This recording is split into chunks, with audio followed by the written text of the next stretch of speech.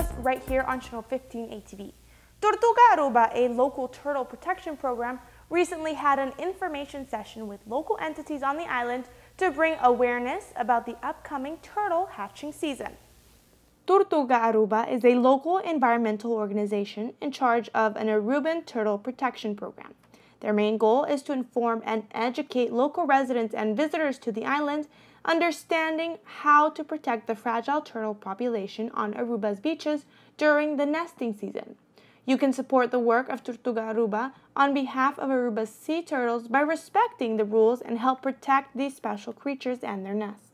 A majority of turtle nests are located on Eagle Beach. 4 species of sea turtles are found in the nesting area: the leatherback, the loggerhead, the green, and the hawksbill.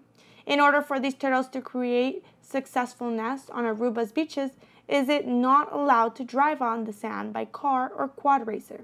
Although the sight of turtle hatchings on Aruba's beaches is an unforgettable one, the experience by itself, please try to keep your distance, keep your voice low, and don't use flashlights. Turtle nests on the beach are marked by red and white boards, built in a square surrounding the nest.